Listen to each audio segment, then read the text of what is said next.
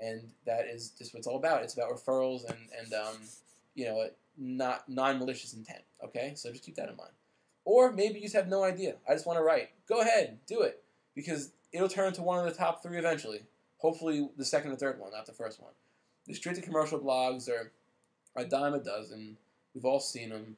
They have a few articles on them saying how great a product is, how it changed my life, and here's the BS proof. I don't know, you don't know the person who's writing it. They're just telling you to trust them like they were your brother. It doesn't work. Okay, it works very rarely. All right, that's about it. That's all I got to say about that one. Let's move on. Planning for the future. Your success roadmap. Now this is important. This is huge. A success roadmap is what I call a step-by-step kind of, on paper or on the computer. I make a little step-by-step numbered or whatever heck you want to do it. It just numbers 1, 2, 3, 4 of the next steps to take for your success, for future of your success. So if step 1 is watch Jeff Gross's course, step 2 may be get my first blog built. Step 3 is build a second blog. Step 4, make my own product. Whatever. Your roadmap can have main points and subpoints. So the main points can be the major milestones you want to reach. But never just add major milestones, because there are mini milestones within those major milestones. So if my first goal is build a blog, goal number 1 on my roadmap for the planning of my success is building a blog, there are about 10 sub-steps. Learn how to build a blog, create a WordPress account, make my first blog, make 5 posts a day for 3 weeks. There is a very in-depth thing you can do, and I recommend doing this success roadmap, or your planning roadmap, whatever you want to call it. I suggest you do it. It's very important. Okay, so let's just kind of move on a little bit. Then I'll go over a sample one that I can do. Where does this blog fit into your roadmap? Where does this current blog, the thing that you're doing right now, watching my video, where does this fit into your success roadmap? Do you have a roadmap? Maybe you do in your head. Maybe you have it on paper. That'd be great. If you don't, make one. A couple of steps with potential timelines if you want. In a month, I want to have 2 blogs, both of which I'm posting 2-3 times a day. That's a cool goal. That could be on your roadmap. I want to make $3,000 a month online in the next 6 months. I want to make $3,000 every month consistently. That's a good thing on your roadmap. How are you going to get there? That's what comes before that goal. Will this be your primary online presence? Will this blog be your primary online presence? Yes or no? Well, maybe it is, maybe it isn't. I don't know. What I do know is that whether it is or isn't, you still need to put your time into it and make it legitimate. Okay? The truth is, people know if you're there to BS them or help them. So just be real, and if it is your primary online presence, if it is your own, if it is this is the blog that you're going to really think that's going to take you all the way, then you better really go back and look over those last slides, because then you know that you have to follow those rules to the T to be really genuine and helpful. Now, the truth is, when you dedicate yourself to a blog, you take the time to write in it. If you're dedicated and you take the time to write, it'll show. It'll show you've posted twice a day. And you posted at least once a day, and you really care to maintain it. We've all seen it. Sites that have not been updated for 7 years. I just leave. I'm like, this is not current. I'm out of here. And the same is true for blogging. That's the truth. That is what it's all about. So dedicate yourself. Take some time to write. And this all leads to the last step here, is making connections. It's a powerful blogging perk. When you make connections when you blog, other people with genuine, actual, similar interests will come to your blog, and they want to read about what you're writing about.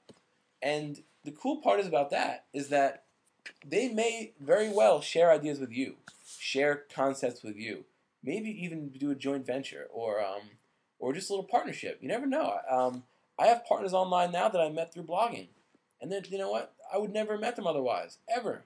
Literally, I would never have met them, and it all because I gave them content that they liked, gave them interesting information, and they're like, man, you know what? I have some ideas too. Let's do a phone call. Let's do a webinar, and let's just talk about it, and let's see if we can't get ourselves something going here. And that all happens thanks to blogging. So a success roadmap. Let's make a quick little one here that I'll show you guys real quick. Make it real fast. My success roadmap. Let's just take a sample one. One, learn internet marketing. Let's just say I'm starting from scratch, marketing, and the sub steps would be let's see, making websites, or let's see, WordPress. I gotta learn that, and then once I do that, I would put like a done here. B, create some graphic design training, whatever. And these are all things that I feel I'd have to do if I was doing it all myself. And then my next success thing, I'm just making this up, by the way, learn internet marketing, and the next one could be launch product on bird training, whatever. And in order to do this, I need to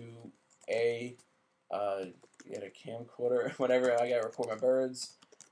Get a camcorder. Sorry. To be write step-by-step instructions, act them out. You see what I'm saying? And all this stuff, and this is just really, and step 7 could be earn money, earn $3,000 per month, and all this stuff led up to this, all this stuff here, numbers 3, 4, 5, 6, and 7, and you can also put deadlines, like deadline. Let's see, January of 2010. I want to learn internet marketing, the basics, of course, like just to get it under my belt. Let's see what else. You see what I'm saying? This is really not a thorough one. This isn't good. But you can do this in any other program, Excel, Word, whatever. The point is, you see what I'm saying? You want to get here. Well, not $3 per month, but $3,000 per month. You want to get here. How will you do it? And likely, the stuff you're going to do is up here. Okay, see that? That's arrows pointing up, kind of. And that's what's up here. And if you earn $3,000 a month by deadline is June 2010. What am I going to do in these next 7 months? I got to get to work. So make a list. Get it done. Have a plan. Have a roadmap. And this can include other stuff, okay? Not just about money. This goes beyond money.